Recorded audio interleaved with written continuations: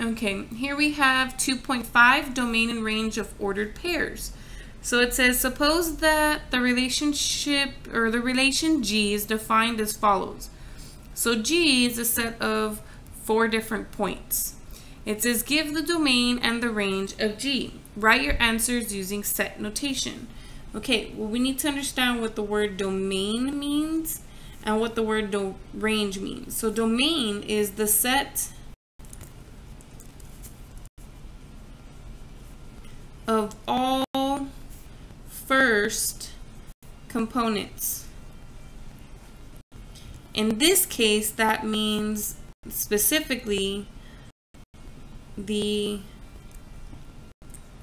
x coordinates, because we are given coordinates x, y, x, y, x, y, right?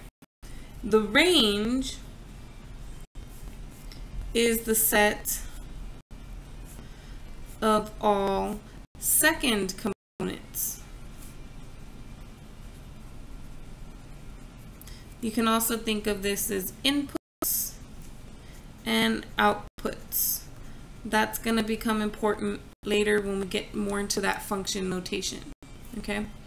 Now, second components for these particular problems is the y coordinate. Okay, so if I want to answer what the domain is in set notation, it just means you need to have a brace and then your list. Okay, since this is not a continuous function, it's literally just 1, -5, -4, -4, and that's it, nothing in between. You just write the answers in as a list inside the braces. So the x values I have is 1, -5, and -4. You do not need to repeat -4 because it's already here in the list. Just the distinct x values go inside that list. Now, for the range, we're going to have the list of the distinct y values. So I have -1 for the first y value, -1 again, but it's already on the list, -6, and then 0. And so this is the domain and the range of this particular ordered pair, okay, set. Sometimes you might have things that say like dog and light, cat and dark, fox and light, something like that, and that may be your function that you're given. Okay, and if that's the case, the domain in this problem is going to be dog, cat, and fox, because those are all the first components. And then the range would be light and dark,